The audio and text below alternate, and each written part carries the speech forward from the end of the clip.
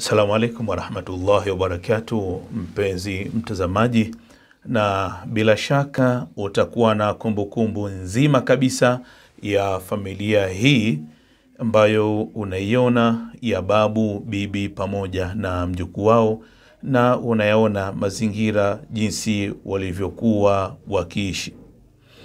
Inshallah biidhnillahi ta'ala, kwa kazi kubwa ambayo mmeifanya, kila yule ambaye aliweza kuguswa na tukio hili zima na akaweza kutoa mchango wake bila kujalisha kiwango cha pesa, kwa sababu bila 1000, 2000 hawezi kupata 10,000 wala 100,000.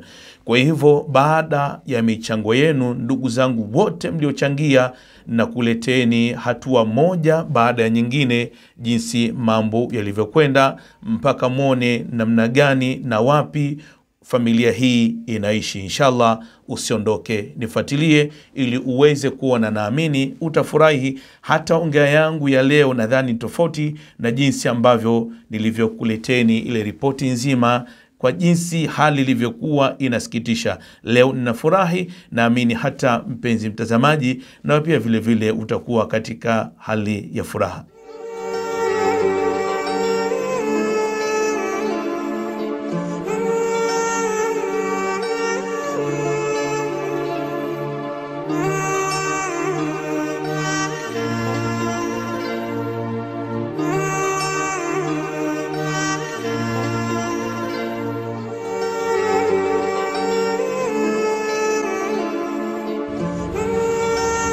Naam, mpenzi mtazamaji, tayari tumekwisha fika katika safari yetu, na hapa nipo na wazee wetu kama mnavyoona. Kuna mzee wetu hapa, kuna bibi, na pia vile vile yule kijana wetu huyu hapa, na hapa nyuma yetu ndio nyumba ambayo imelipiwa kodi ya miezi 8. Kwa hivyo inshallah baada ya hapo tutaendelea tena kukupeni maelekezo. Naam, mpenzi mtazamaji, hii ndio nyumba ambayo atakaa mzee wetu. Kwa kweli imefanya kazi kubwa kweli kweli.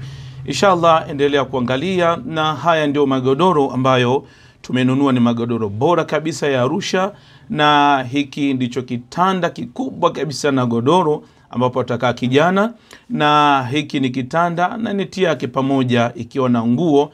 Kitanda hiki watakuwa babu pamoja na bibi. Hivi ni vyombo ambavyo unaviona, kuna vyombo, kuna madawa ya meno, kuna sabuni, miswaki, masufuria, majiko, ndoo, kila kitu, pamoja na chupa za chai, kuna chumvi, kuna sukari, kuna kila kilicho cha muhimu ambacho kinahitajika kuwepo ndani.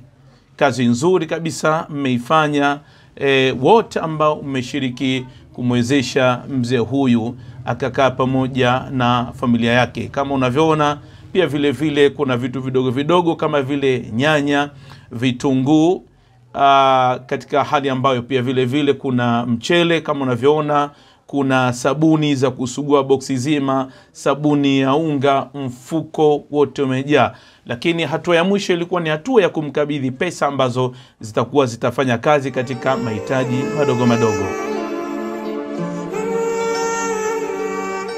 Naam, mpenzi mtazamaji, bila shaka utakuwa na wewe umefurahi kwa hatua ambayo wazee wetu ambao sasa hivi wanakaa katika sehemu nzuri kabisa.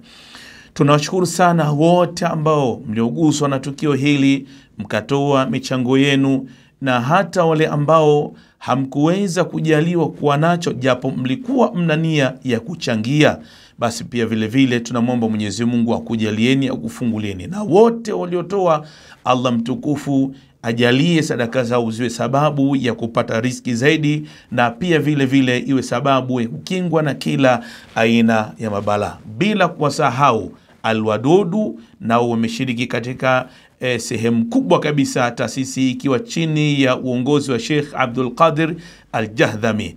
Lakini pamoja na yote hayo tunawashukuru sana wote pamoja na taasisi. Lakini almuhimu, jambo la mwisho lilobaki na la muhimu zaidi, tunakuombeni ndugu zangu, tunakuombeni pia taasisi ya Alwadudu, msirudi nyuma.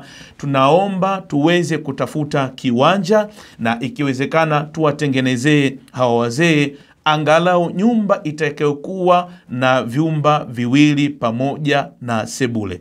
Na kuombeni, naamini kama mlivyokuwa mbele katika suala hili ambalo tumelimaliza, na kuombeni tusirudi nyuma, tuendelee, tuhakikishe wakitoka katika hii nyumba basi waingie katika nyumba yao na mpaka Allah atakapo wachukua. Lakini tufahamu kwamba kutokana na umri wao bado watakuwa na mahitaji mbalimbali, hasa katika huduma za chakula na kadhalika. Kwa hivyo hilo napenda kuwakumbusha, tuendelee kukamatana. Wema wetu wa sasa ndio akiba yetu nzuri ya baadaye. Nisikuchukulie ni muda, ni mimi wenu ambaye nimekuleteni taarifa tangu awali mpaka hapa siku ya leo, Mrisho Athmani. Wassalamu alaikum wa rahmatullahi wa barakatuh.